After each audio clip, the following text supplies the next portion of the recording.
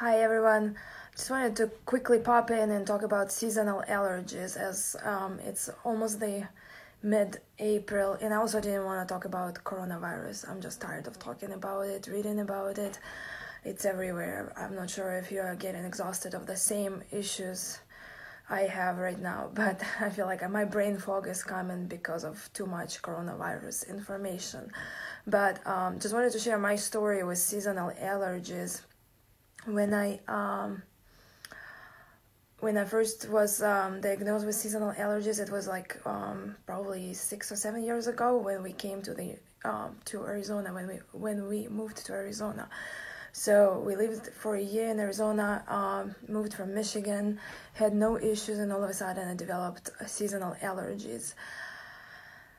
And it was a miserable time in my life because nobody could actually provide me any treatment. The antihistamines like Benadryl would put me to sleep. Claritin wouldn't work. I don't know if you can relate to it. I went to the ENT doctor and I got the response that I should be a lifetime on Flonase, or I should do either immunotherapy shots every week or immunotherapy with sublingual drops under my tongue. They were not given any guarantees for the shots to work, and it kind of felt like, well, I'm not getting any answers. I'm not sure if getting nasal steroids such as Flonase, which were prescription only back then, is the good option for me. I also couldn't get the answer to my question why it happened all of a sudden. My ENT said that, well, because you moved from a different climate, from Michigan, that's why probably you developed just earlier allergies in Arizona, because some people develop them earlier, some people develop them later. We could do a CAT scan, thank you very much, but no, to see if there are any polyps. He wasn't able to see polyps on the visual inspection, my nasal cavities, and there was nothing about fungal possibility of fungal sinusitis or anything like that. I did have a skin prick test, and I reacted to like everything in Arizona that blooms year-round. So it was cottonwood, eucalyptus, you name it, I got it. The only allergy I didn't have was to mold and dust mites. Thank you. So basically, I was so miserable. The symptoms were very, very different. I mean, well, not different, but when people complain just about sneezing or postnasal drip or watery eyes, you don't realize that it's more than that. It could be fatigue that comes and doesn't lift during the day. It could be like you cannot eat anything, or nothing tastes the same anymore, and you're just miserable the whole day. And I tried to pinpoint, is it allergies outside, is it allergies inside? Tried to stay inside of the house or apartment that we rented, and nothing was working. For me, I had to dig deeper, and thankfully I shared sometime a long time ago the post on Instagram about the nurse practitioner that I met at the practice of this ear, nose, and throat doctor. And she actually told me somehow they tested me for candida allergies, and she said that I'm positive for candida allergy on I believe it was on a skin prick test. And I couldn't believe it. Well, candida, everybody has candida. So she gave me the printout of foods to avoid, basically anti-candida diet, which I came home, and it wasn't I had to avoid foods that are rich in yeast, but it didn't matter if I had gluten or not. So or dairy for that matter. So I started avoiding a lot of foods that were on that anti-candida diet, and also avoiding sugar, honey, all kinds of sweeteners, all kinds of foods rich in yeast. And what happened, and I also started taking probiotics that my friend told me to take. Well, I just was a new NP back then, and I didn't actually learn much about functional medicine. So just because my friend said maybe it would help, I started taking probiotics. Within a month, my symptoms got much better. That was just a miracle, because I could actually function, I could actually study, I could do things around the house. I had my energy almost back. I felt like I was normal again. But what I didn't mention is the cause of what caused my allergic symptoms, and I didn't get any answers about that from the ear, nose, throat doctor that I went to. So the timing was weird, because I went to Ukraine and I self-medicated because I got bronchitis and I had to jump on a plane and fly to Moscow, and from Moscow I had to jump, on the next plane and fly to the United States. There were like 2 other stops that I had to make, and I decided that I had to self-medicate because I had very distinct bronchitis. I was miserable. I had something viral going on. I wasn't sure if it went, if it was possibly viral pneumonia, but I was miserable. I prescribed myself Z-Pack, just 3 doses. Usually it's 3-day prescription, 1 pill a day of Z-Pack.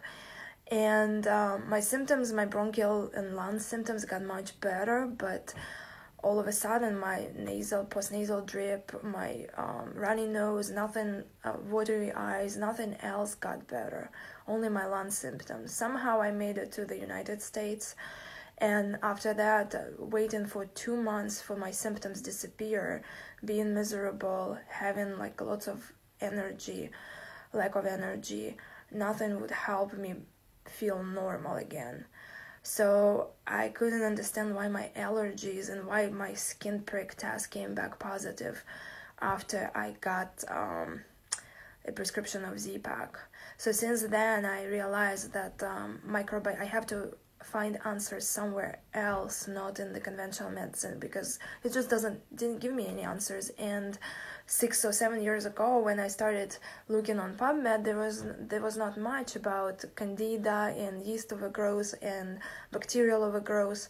There was almost nothing in the research that I could find that I could actually take and see what I can do with my case to make it better. So I started using trial and error and seeing where my weak spots are, and now I actually know that it could be connected to my weak genetics, and my weak microbiome diversity is connected to that partially. But a lot of things was that I used to live on a standard American diet, set diet. I thought lots of grain foods, 11 servings of grain a day is normal. I think back then they were switching food pyramid to plate.gov or whatever that is, but back in school, during the nutrition class, I was still studying the food pyramid. So I still remember that I couldn't understand how people can stay slim and fit if they're gonna eat 11 servings of bread. 11 servings of whole grains. For me, 11 servings of whole grains is like 11 pieces of bread, equivalent, or something like that, or 11 servings of rice, whole grain, correct? You can use brown rice or something like that. I still couldn't understand how it's possible that never in my lifetime I would eat 11 servings of whole grains. I would eat maybe 11 servings of cake when I was growing up and was younger, and I didn't know that my teeth health is connected to the servings of cake I eat. But Ukrainian cakes are quite different from American cakes, I should say, because they are so rich in fat, because we usually use whipped cream that is real cream, that you buy from the cow nearby, basically from the farmers nearby, and it's whole fat whipped, we whip it. It's whole fat cream, and the same about any creams we use. We didn't have any kind of we had buttercream, but we didn't have any American frosting that is you can buy at Walmart or Costco nowadays. But we did have merengue cream, which is high protein cream with lots of sugar, but it's still high protein. Buttercream that is high in butter, not margarine, and usually it's grass-fed butter because we didn't know any better back then. And then there was what another cream, yeah, the whole whipped cream. So I think, you know, it's impossible to eat 11 servings of that cake, because one piece you eat and you just cannot handle any more pieces, because the fat content overpowers and keeps you satiated for a long time. So I just wanted to share my story, and I'm coming up with a little with more details on how I treat seasonal allergies in allergies in general with my future posts and blog articles, because it's important to support your immune system right now and support your nasal cavities, nasal passages, because if they are boggy and pale, which is usually consistent with the seasonal allergies, you may have less chances of fighting any viral or bacterial infection. For this very reason, a lot of people that I used to see in my practice had sinus infections that were promoted that they would show up during the allergy seasons.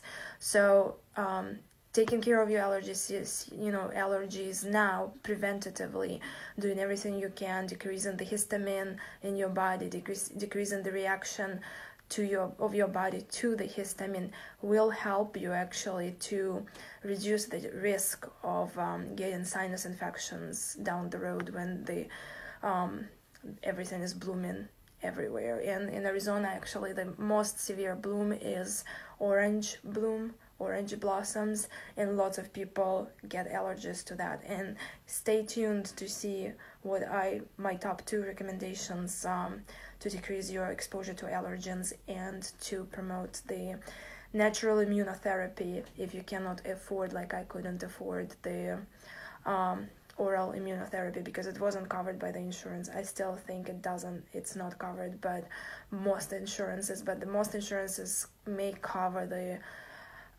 shots, but you have to go to the clinic every week to get that shot from 2 to 5 years. Yeah, I don't have time for that. Okay, drop me your questions. I'd love to hear from you, and tell me what you think. Is anything helped you? Bye.